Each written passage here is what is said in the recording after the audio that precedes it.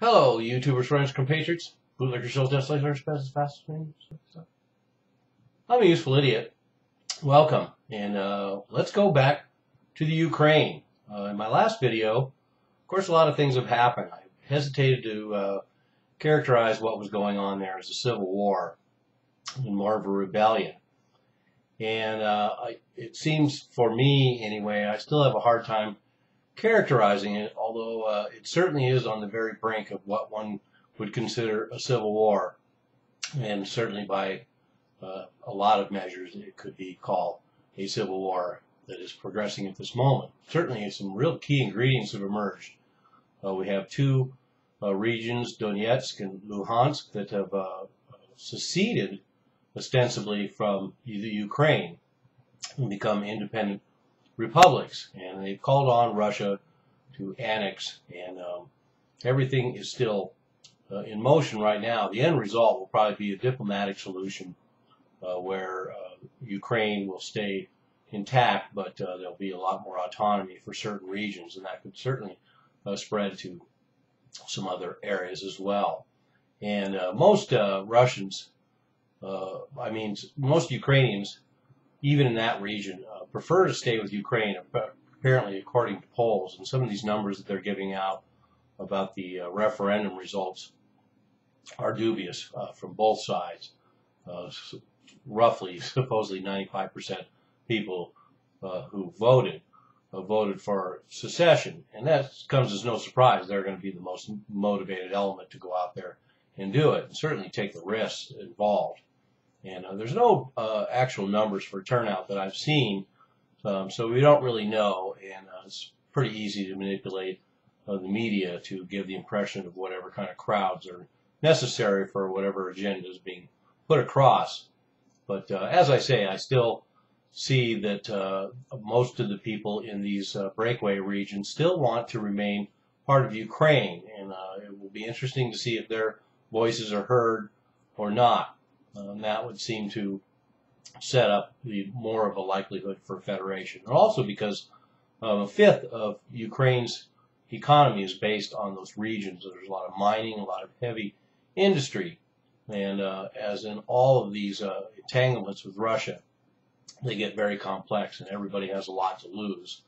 And in fact, it's rather interesting that Russia almost doesn't need any U.S. sanctions to do any economic damage. Just the fact that Ukraine is in the state that it's in has cost Russia plenty. I've heard some figures thrown around of $150 billion or some amount of money.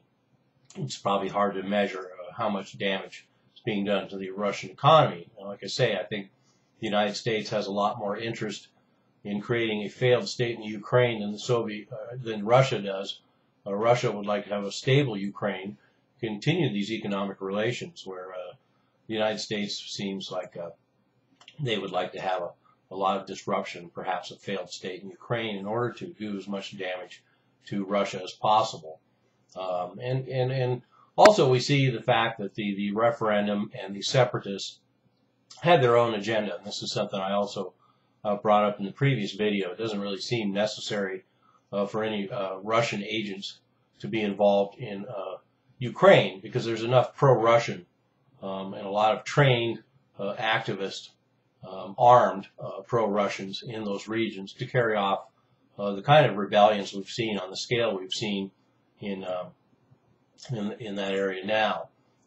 In the Donetsk struggle so far, we've had 40 dead and 245 wounded, and certainly that body count would seem to support the idea that we have either a civil war or the beginnings of a civil war.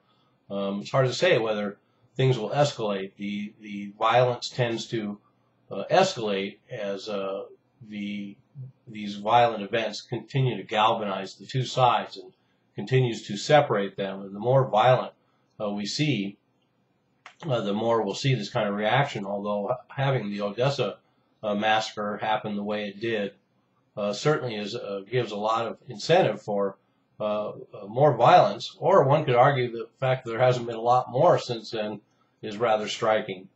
But now we have this new attack Some Ukrainian soldiers, many were killed, wounded, something like 8 killed, and in an ambush by pro-Russian forces. And I'll attach a video below about that. So when you look at these images, it certainly bespeaks of a war. And the Kiev government has now unleashed a war on the eastern provinces because they're bringing in military forces and they're bringing in military equipment, and they're trying to be bringing in overwhelming odds. So it'll be interesting to see how that plays out. So, and this is all timed, of course, with the presidential election as well, coming up on May 25th. And these eastern regions say they'll boycott that. So that will be another disruption, and we could see some more violence leading up to that. So is Russia going to come to the defense? It doesn't look so at this point. Russia's have gotten what it could legitimately claim, and would have a hard problem. It seems strategically smart for them to not have any designs on these eastern Ukraine regions, and I think that's the way it'll play out. I really don't think they have any interest, but depending on what kind of events unfold, this could change quickly, of course. The Ukrainian rhetoric about being at war with Russia, of course, is just the same kind of ludicrous warmongering and media exploitation we see here in the United States in order to perpetrate an agenda.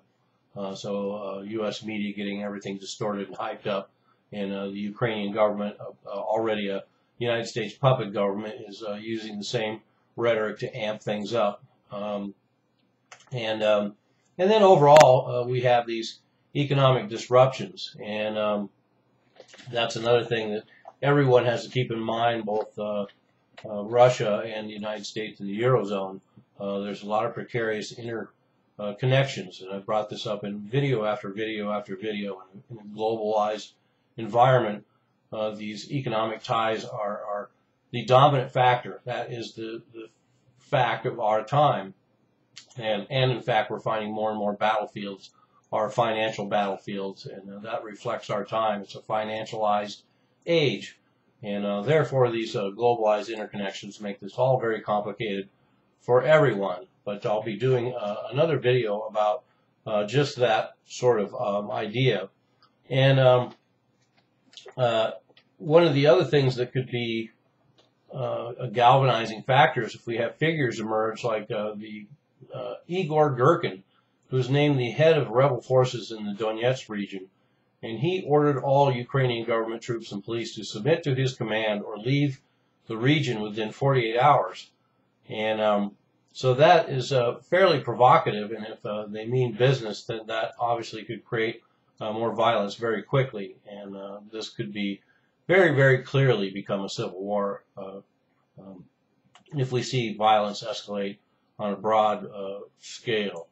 And it's interesting as well to see that the pro-Russian separatists said that the rebels, they will start a, quote, anti-terrorist operation, unquote, against the Ukrainian military if the deadline is ignored. So here we go again, the catchword of the late 20th century and now will dominate the 21st century, that anybody who is your enemy now is a terrorist.